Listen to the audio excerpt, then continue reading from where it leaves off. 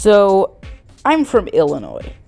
And as you probably know, that's in the Midwest. And as you also probably know, that's in America. And so therefore we celebrate 4th of July. Which is, to celebrate the birth of America. But how exactly do we celebrate it in the Midwest? Well, I'll tell you. Oh, and if you don't have prior context for this, too bad. Okay, so usually there's a parade, as you probably expected. If you live in America, you probably expected that because everywhere there's a parade. Here's how parades usually work, or at least our parade. Starts off with fire trucks for some reason. Okay, wait, if you didn't know, the parades usually are just things drive through the roads and throw candy at people. Just for a little extra context. Now that I think about it, isn't it weird how many holidays in the US involve free candy? Anyway, the parade starts out with some fire trucks. And then you get to... And then it's just a bunch of old cars. I don't know what to tell you. Just a bunch of old cars. Then you have promotional rafts advertising who knows what. Basically anything. Basically anything. But always that dentist office the next town over. And for some reason, just these magic carpets. Like, people ride on magic carpets with wheels. Don't question it. It's just a thing, I guess. There's a lot of things when it comes to 4th of July around these parts that you should just not question. Like how there seems to be clowns lurking around the area during 4th of July. I don't know why. There just is. Anyway, actually, usually the day before,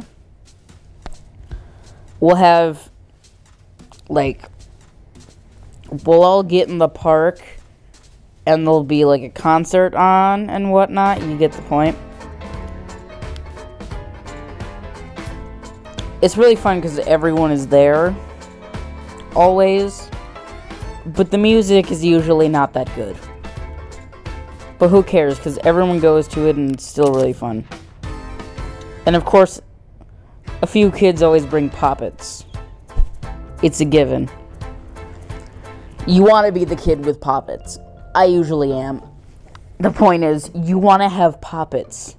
If you have poppets, you're the cool kid.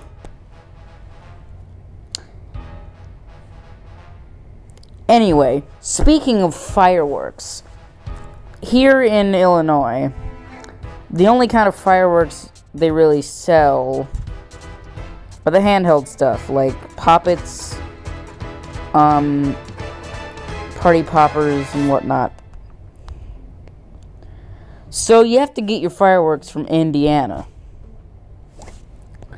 And the place we go to every time is Crazy Kaplan's. Yes, this is real.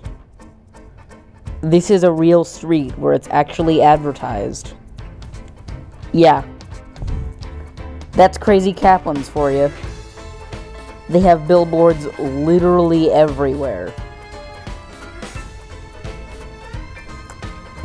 I guess in the Indiana highways, you're never a mile away from one of these signs. Just saying. Oh, and also, it's really cool to go there, because, as you can see, they're always selling things for, like, really good deals, like 3 for 1. Once again, this is actual billboard. Or, like, buy 1, get 6 free. You literally just They literally just give them away free. Essentially. So it has really good deals. And they still got a wide selection. Here's an actual picture of the inside of the place. Yeah, it's pretty big. And it's got pretty much anything you could need when it comes to fireworks. Here's another aisle. That's what you're getting into here. They got some pretty good stuff in here. Like, I once got this Pokeball firework, and I was not disappointed.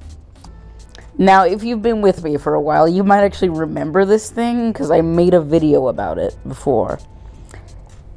And that video speaks for itself. Let's go watch it.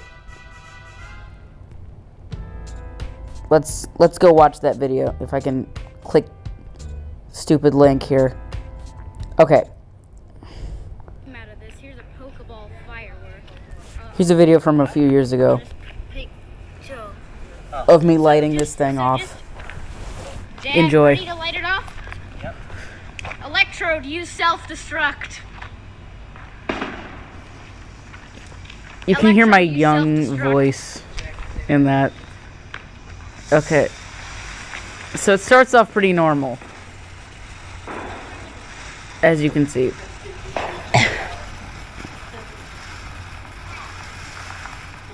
It's a good firework. It did not disappoint. Then all of a sudden, out of nowhere, it just starts sparking.